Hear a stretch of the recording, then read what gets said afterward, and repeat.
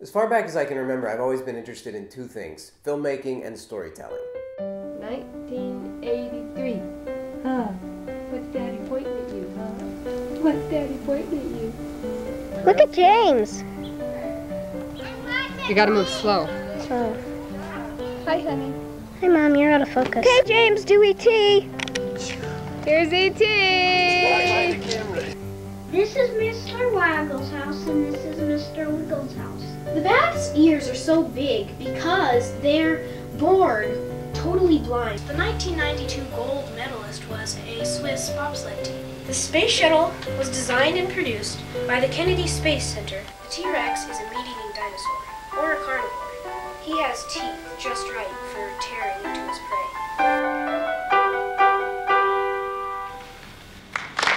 Storytelling is a lot of different things. It's literally telling stories, it's playing music, it's acting, it's visual storytelling. Marketing is about storytelling. There's a lot of things that we can bring story to that's really fun. In high school, I started to make more short films, and I applied to Chapman University, which is a great film school, is where I got my training. As time went on, the quality improved, and pretty soon I was getting into film festivals. I think Itsy Bitsy and Fetch combined were in about 100 film festivals, both domestically and internationally.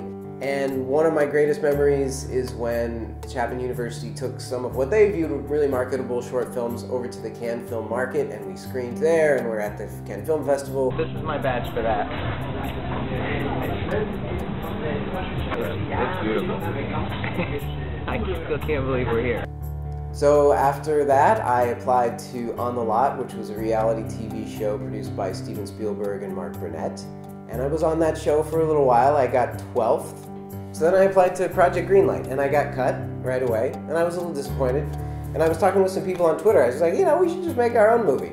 And I was joking, but then some of them said, yeah, we should. And I thought, okay, maybe I'm not joking. So now we have a group called The Rejects. And The Rejects are coming together to make an anthology film. Personally, my hope for The Rejects would be that we raise a little bit of money on Kickstarter. We have 10 to 20 filmmakers who are interested. We divide up the Kickstarter money. We make an anthology film. We apply to a film festival, and then we all meet, probably for the first time in person, at the film festival, and we share a drink, and we tell stories, and we network. I think that would be a great start for the whole program. And you know what they say, every group, just like every person, has to start somewhere.